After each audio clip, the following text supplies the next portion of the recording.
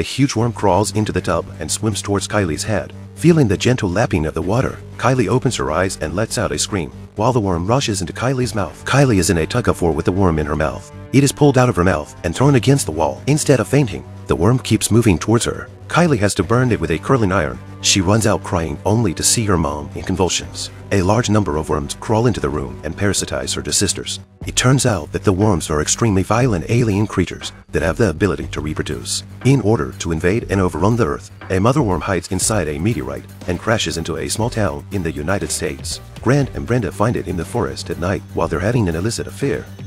Since Grant curiously poked the egg with a twig, it split open and spat out a splinter into Grant's abdomen. He was suddenly curled up on the ground, while the worm crawled towards his brain and tried to take over his nervous system.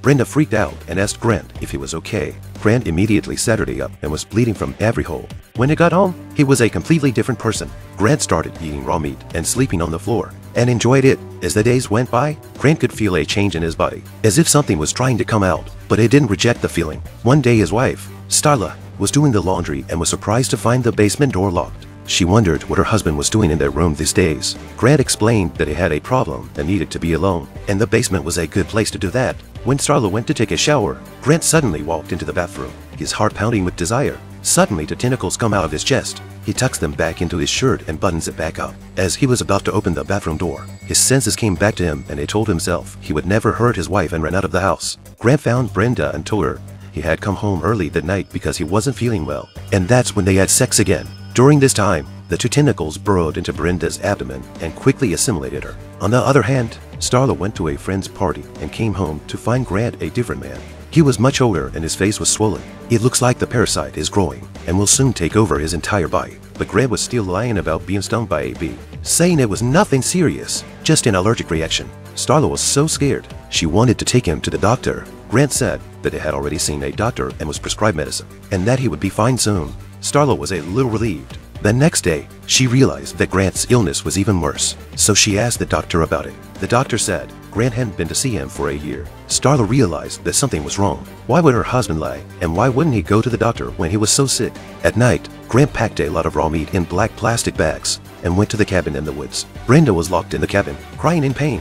When she saw Grant come in, she asked him if he had any food. She was starving. Grant dumped all the raw meat on the ground and told her that she would feel better if she ate it. Brenda picks up a piece of raw meat and puts it in her mouth and can't stop eating it. On the other hand, Starla goes to take out the trash and runs into Carl the cop. Carl immediately asks where Grant is. Starla was confused. It turns out that Brenda is missing and was seen with Grant. Starla said that her husband wasn't home and she didn't know where he was. Carl had to leave for a while, leaving a business card, asking Grant to contact him as soon as he got home. When she got home, Starla held the card in her hand and thought about it. Her husband, Grant, has been acting differently lately and locking himself in the basement all day. Could this all have something to do with Brenda's disappearance? Starla breaks the lock on the basement door, and just as she opens it, a putrid smell comes over her. She cautiously walked into the basement praying that Brenda wasn't locked in there. She opens a curtain and instead of Brenda, there's a sea of dead animals. She runs out of the basement, already in a state of shock, and immediately calls the police. But there is no answer on the phone. Starla had to leave a message saying that there were a lot of dead animals in the basement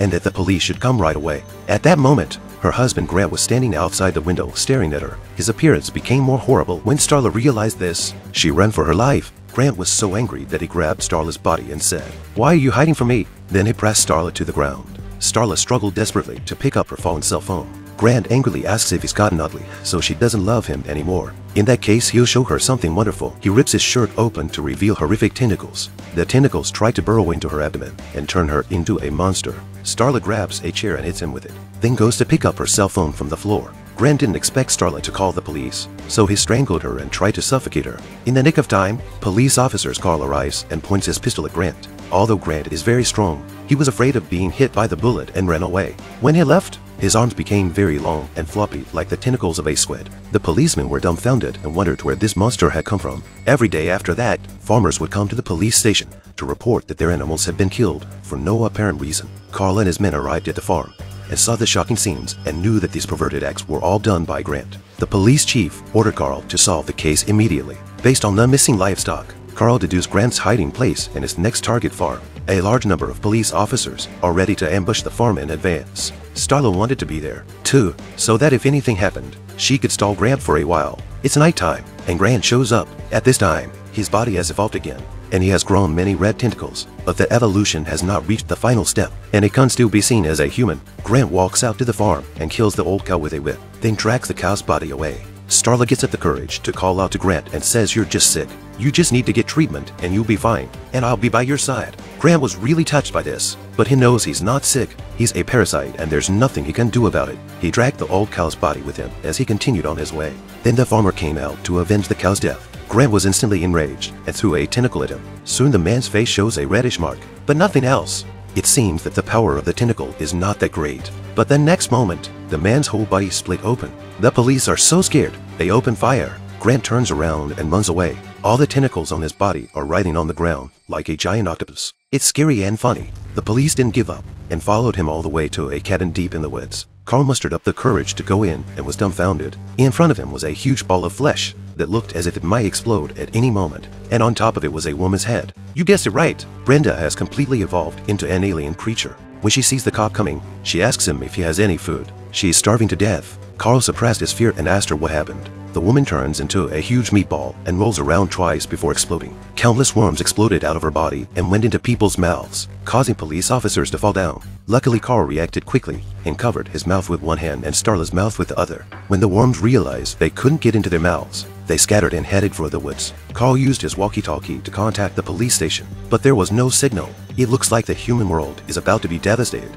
The alien worms move in a very regular pattern. First they came to the farmer's cottage. The farmer's daughter, Kylie, is taking a bath, and the next thing she knows, the worms are in her tub. Kylie tries to swat the worms off her back, but they're trying to get into her mouth. She stretched out her fingernails and pinched the worm, which led to many horrifying scenes. It turns out that the worms are parasitic, attacking creatures on multiple planets, and then controlling the entire planet. Kylie was so terrified by the horrific scene that she yanked the worm out of her mouth. Then she burns it with a curling iron. It seems that these worms, although horrible, can be destroyed. Kylie ran out of the bathroom to get help from her parents, but as soon as she gets out, her parents come rushing out of the side and spit out a mouthful of blood. Obviously infected, Kylie goes to her sister's room and finds out that both of her sisters are also parasitized. What's worse is that the worms are coming at her from all directions. Kylie escapes from the villa and hides in a car outside. Meanwhile, the worms didn't give up looking for a way in. On the other hand, the mayor of the town brought his men to the woods to carry the dead policeman. During this time, one of the policemen suddenly came back to life and crept up behind Starla. Starla turns around and is startled. He said in Grant's voice, "Love and marriage are secret. I shouldn't have strangled you that day, and I've been regretting it every day since."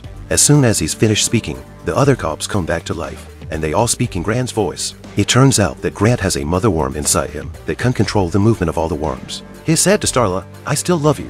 Come home with me." Starla gets goosebumps and picks up her gun and shoots him in the head. Then one of the worms ran off into the woods. Starla and the mayor run for the woods as the other cops are closing in. On the other side, Kylie's parents and sister come back to life. They tell Kylie to open the car door, and their attitude goes from mild to violent. Her father picks up a brick and smashes the glass. Kylie screamed and begged them not to do it. Luckily, Carl was nearby to see what was going on and rushed over to ask what they were doing. Kylie took the opportunity to run out of the car and told Carl that her family had been taken over by the worms and had lost consciousness. Seeing the four of them coming this way, Carl immediately took Kylie to the car. Before the two of them leave, they see Starla and the mayor running for their lives. So they get in the car. Kylie says she's seen other images of alien beings that suggest they're from Mars. Now Grant's face and body can change into any shape, which is terrifying. And he reproduces larvae, which he then parasitizes, so he can control the minds and bodies of other creatures. Just as Kylie was talking, an evil car came crashing down on her. It turns out that the whole town has been victimized by the parasite.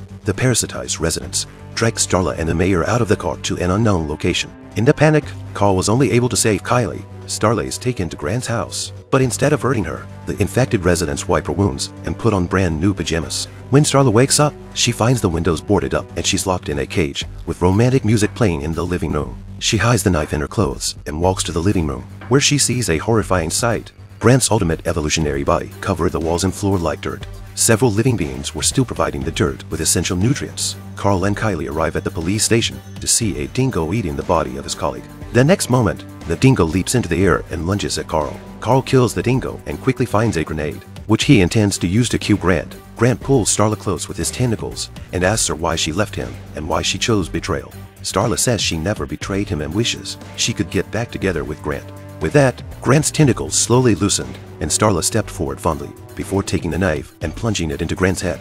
But it didn't hurt Grant. Grant used his tentacles to throw Starla against the wall and then strangled her. Just then, Carl jumps into the room and holds up a grenade. But the next moment, he's thrown out the window by the tentacles, and the grenade hits the pool with a splash. Their only hope is dashed. Is human society truly hopeless? As Grant stretched out his tentacles to drag Carl over to him, Carl seemed to think of something and grabbed a nearby gas canister. Then he inserted his tentacles into the gas pipe, and so the gas continued to flow into Grant's body. Grant realized something was wrong, but it was delayed. Starla picked up the gun on the ground and shot Grant.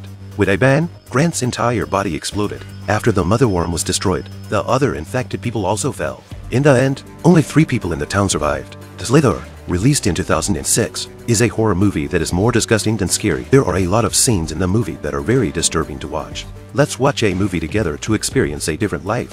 You can subscribe to Seythe Review and leave comments.